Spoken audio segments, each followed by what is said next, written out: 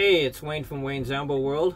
I thought I'd do something a little different. I haven't really introduced myself on my videos before, but I was working on a few different ambulances in Washington State last week. Had a great time, met a lot of great people, and I hope you enjoy the video. And also, I lost my signature ball cap.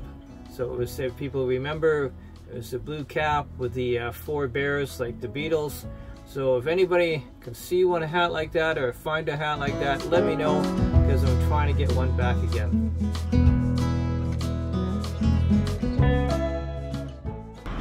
Well, I'm in Vancouver right now, and one of my subscribers just bought an ambulance, and it's a Demers, and they have some issues. They don't know anything about the wiring. They bought this used from somebody else, already had one, had it as a work truck, and took a lot of stuff apart. But I'm going to look at it, see where I can hook up the wiring again, get things working, and just trace all the wiring that's still left. So you want to introduce yourself? Sure. My name's Osa. I'm Amelia. And Wayne's come all the way to help us out with our electrical system here, which is incredible. Yes. Yeah.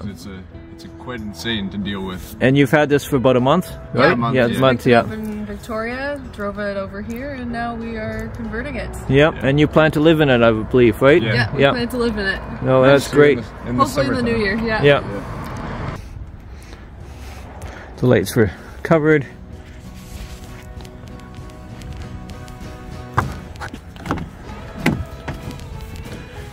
They do have some of the controls still in here. The control panel for the back has been taken off, but it's sitting up top there. But they did not cut the wires, which is kind of nice. So we have some of the radio equipment, the location equipment, so we'll work on this.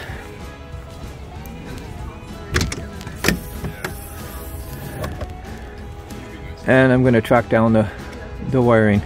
So it's all PLC controlled, just like Nancy's. It's got a switch for the battery, so I'll do a little bit more research. Still got the fire extinguisher, and they had house batteries, but they disconnected, so we're going to track it all down for them.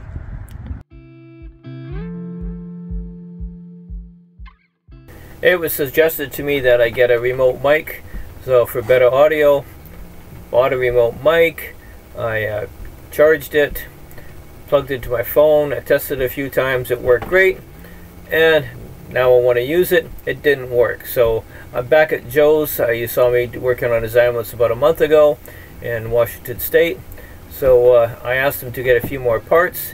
He's got them, and now I'm going to install them. One thing I asked Joe to buy is a new battery charger, a smart charger with the 2 outputs, one to charge his truck batteries and one to charge his house batteries. This charger will charge lead acid, AGM, and lithium. The inverter Joe bought was not a smart switch, and on his vehicle itself only had one plug that was hooked up to shore power. So I got him to buy this smart switch.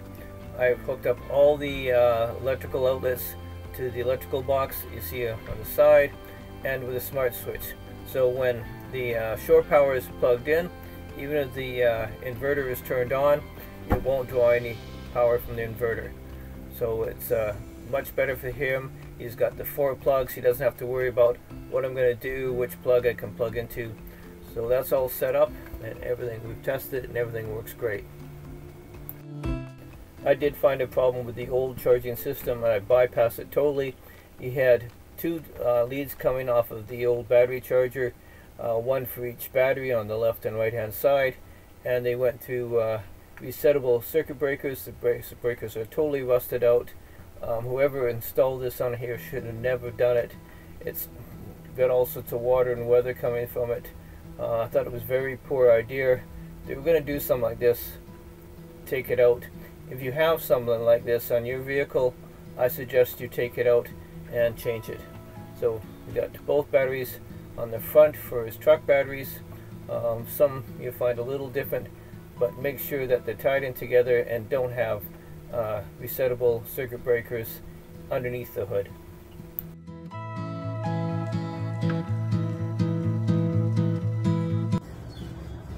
Good morning. I'm in Gig Harbor, Washington right now, and I'm gonna look at another ambulance. So this one is unique for me.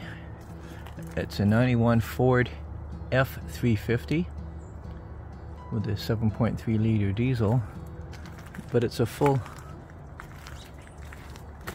engine up front, like a pickup truck with an ambulance on the back. So with the truck batteries connected, the control panel is live, and even with the master switch, which is here, off, it's still drawing current. So this is what I want to isolate, so when they have the truck off, nothing in the back is running, and only when I turn on the master switch will it turn on all the power. So that'll save their truck battery life, and the master switch will be running from their house power, not from the truck power.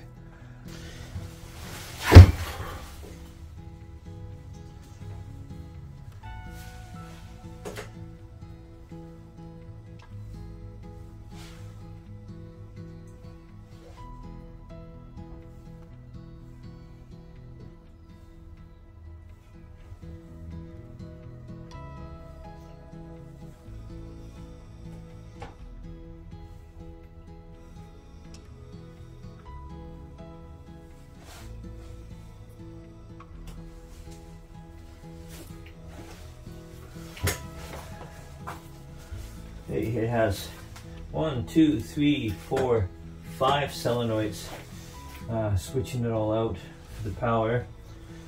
There's the one main one, so when the truck batteries is on, I found the main one. It turns the power on and turns 1, 2, 3, 4, 5 circuits on with the just the truck battery on. Then the master switch, I'm just going to double check that I got the right one for the master switch, and we'll see what else it turns on. So I'm going to just write it down. I'm going to do some rewiring and have it set up, because they don't have house batteries right now, but I will transfer that around. I'll see if they have the batteries here, and but at least I can wire it up so it won't kill the truck batteries, and I can actually show them how to wire it up to the house batteries later if they don't have the house batteries now. So, but only took me about 5 minutes to figure out the issue. So I'm just going to do some work on that and do a little drawing for them and rewire it.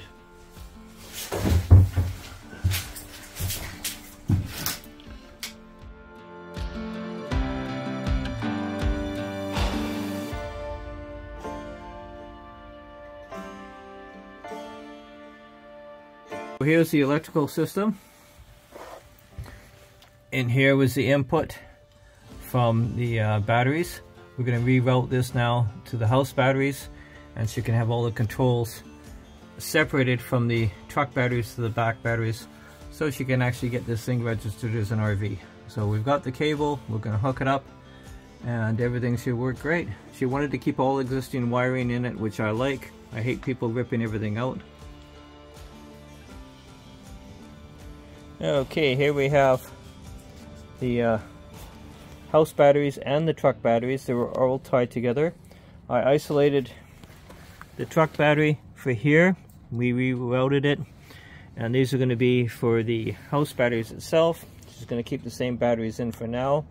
Maybe lithium later, we'll see. And so now what I'm going to do is where the house batteries go into the back of the power control circuit. Well, she's super happy now. Everything is isolated. This job took 4 hours to complete.